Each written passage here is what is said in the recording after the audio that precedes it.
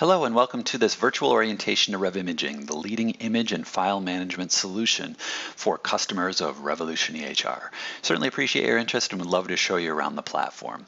Opening RevImaging is very easy through the patient header, whether I'm inside of an encounter or not. In this example, obviously I'm outside, I'm on the patient summary screen, and you can see that imaging button right here at the top of the screen underneath the patient name and some of their demographic information.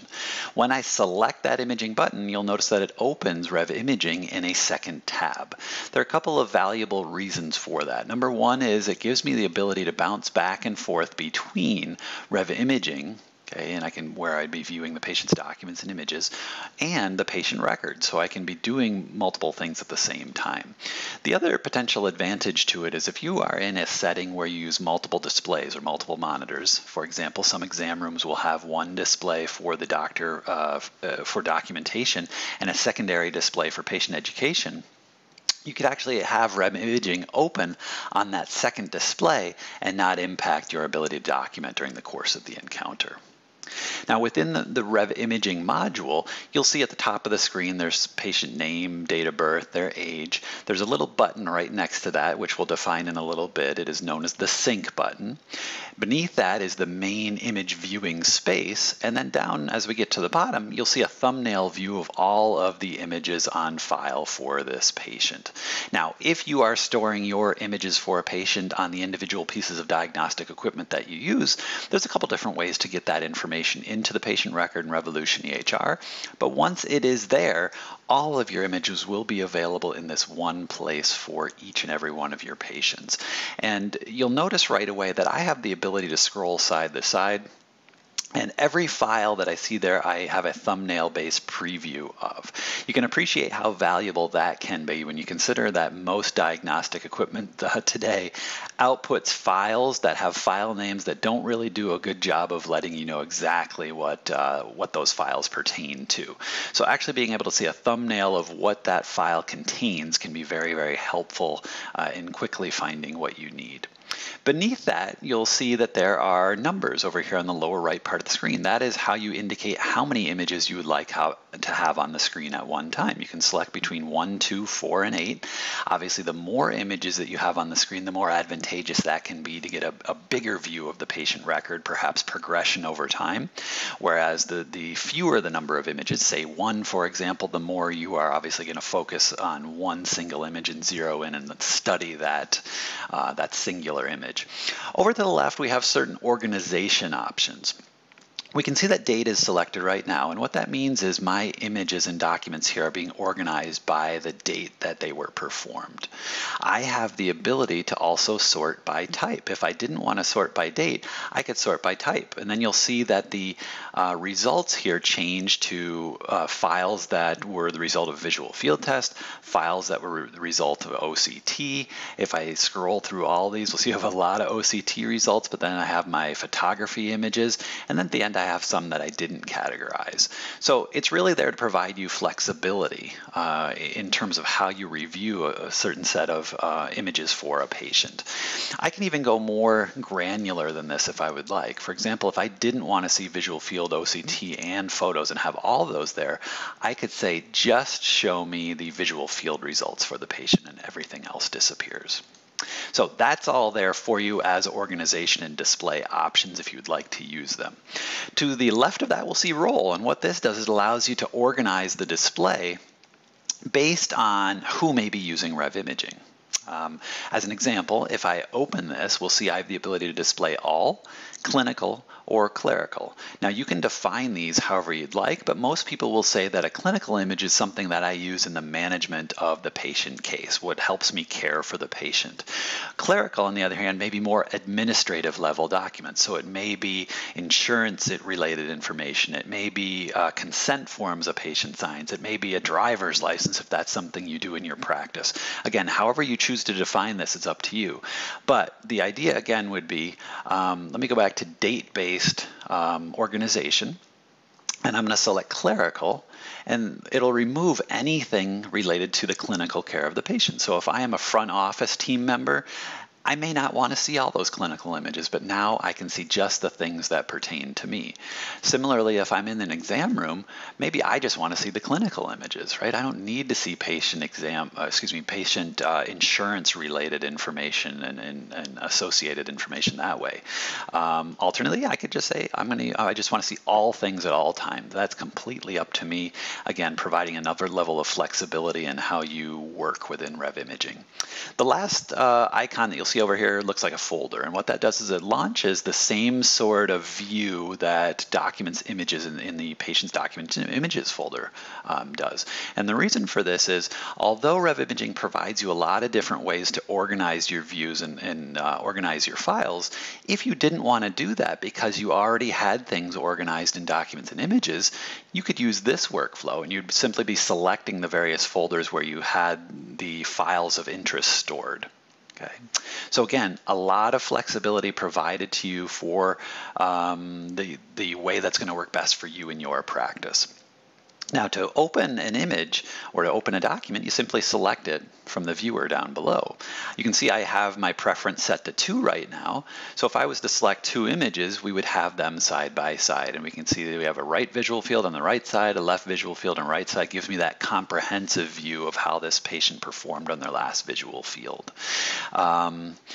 Alternately, rather than selecting individual tests, I have the ability to select the header or the date in this example. So if I wanted to see all of the test results from April 18th of 2016, I can select the date and then everything will appear up here. Now I can see right away that there are 7 images there, so if I only have 2 selected, I'm not going to see everything. So I'm going to expand this to 8, and then I will select the date. And we'll see all of those images will be loaded at once. Now, this also gives us the opportunity to talk about this sync icon that we talked about back in the beginning. The sync icon, what it's going to do is allow me to influence everything on the screen at the same time. So if I apply one idea, for example, if I zoom in on one image, I'm going to end up zooming in on all of them. Okay, so if I select that sync button and then I select the zoom tool and then I zoom in, you'll see the same thing happen to all the images on the screen at one time. Okay, so that's what that sync button is all about. Now, alternately, you may notice that every single individual one of these images has a sync button associated to it. And the reason for that is maybe I don't want everything on the screen to be influenced by that action. Maybe I only want these fundus photos. Okay. So I'm going to use the individual sync icons for the 2 fundus photos. I'm going to select the zoom icon and I'm going to zoom in on those 2.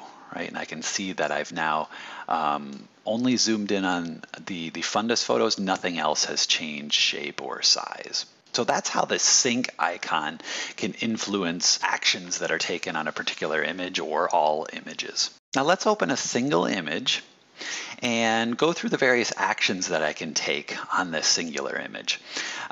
We notice over here there's a number of different icons that are available. I have one that says move, I have one that says reset, I have pan, I have zoom, I have rotate, I have some administrative tools. These are how I categorize things. Remember we talked about clinical versus clerical and the different instruments that are associated. This gear icon is how I get to those settings. And then down below that I have certain brightness and contrast and color options. So right off the bat, if I go back up a little bit, you'll see I have this rotate option. That is something you can do to any image if that would be of use to the particular image. We talked about zoom a little bit earlier as involving an icon, but there's a secondary way to do that that I'll share with you right now.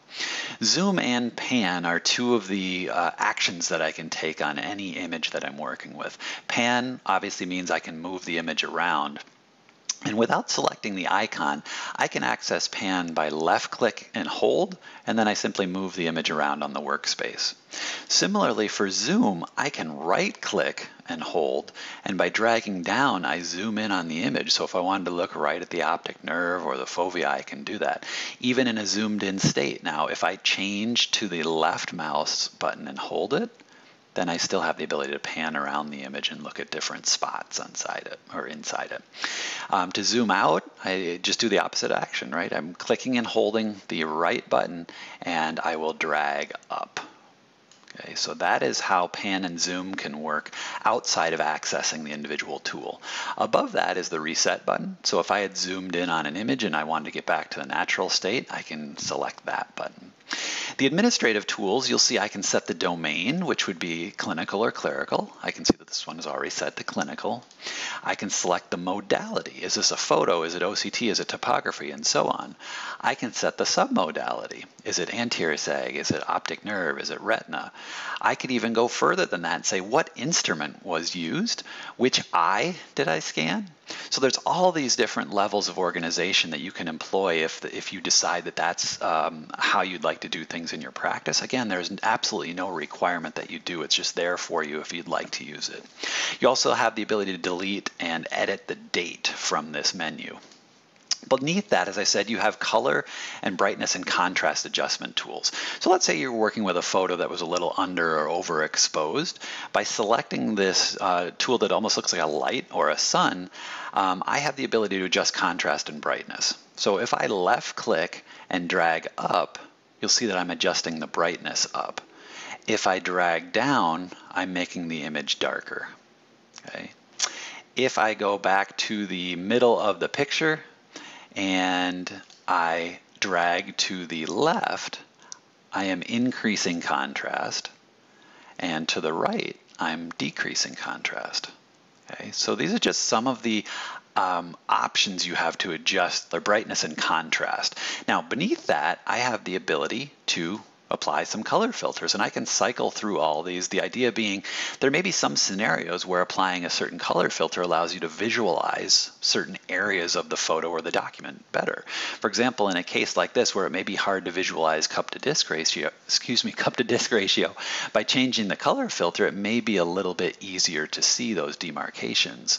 And of course, once I've applied a color filter, I can still zoom in and zoom out if I would like, and I can still pan around and do all those normal other functions that we discussed. Now you also have the ability to organize your workspace however you'd like it. So let me choose these two fundus photos, and then let's go back to those visual field results from earlier, and I'll select both of those. And right now we can see I have my right results on the left side of the screen and my left eye on the right side of the screen, and that may be perfect for you. That may be exactly how you'd like to work. But let's say you want the right eye results on the top and the left eye results on the bottom. What you do to make that happen is choose this tool right here, which says Move. It's these 4 boxes. And what that allows me to do is select and drag that file anywhere on the screen, and it'll actually change place with that other file. So if I select, left click and hold, and then drag that image up to the upper right, we're going to see the visual field result and the fundus photo change spots. Okay, and now I have my screen oriented and arranged the way that I'd like. And I can do that regardless of how many images are on the screen. And that's a summary of the features available in RevImaging. I hope it was helpful, but if you have questions, please feel free to let us know, as we'd be more than happy to discuss in greater detail.